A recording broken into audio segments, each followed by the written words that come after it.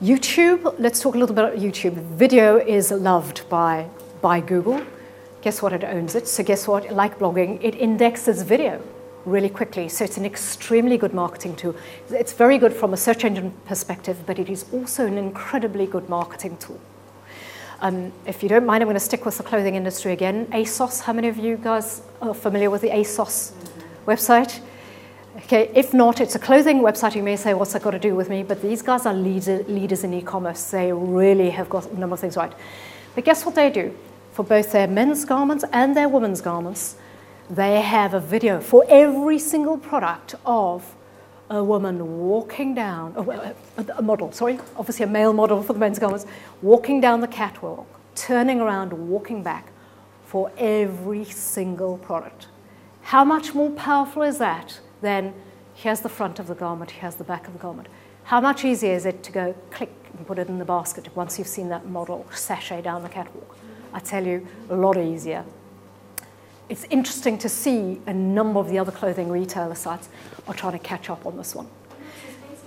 Yeah, correct. They now do it. They weren't. Yeah. But it's not just in clothing, because it's very obvious to understand it in clothing.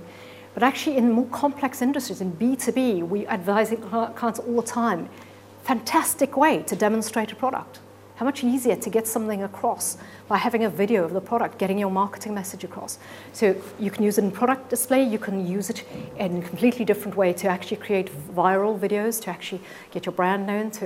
That takes a bit more, but video is nowhere near as expensive as it used to be.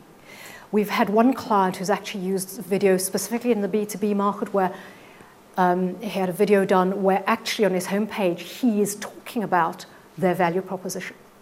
Pretty powerful video, but what he then did was take that video and put it through his LinkedIn profile to all his target audience and had very good response from that. So there are different ways to think about doing it. And of course, I haven't said the obvious, which is please put it on YouTube, okay? Put it on your website, but also put it on YouTube and then a number of other places you can actually place the videos as well.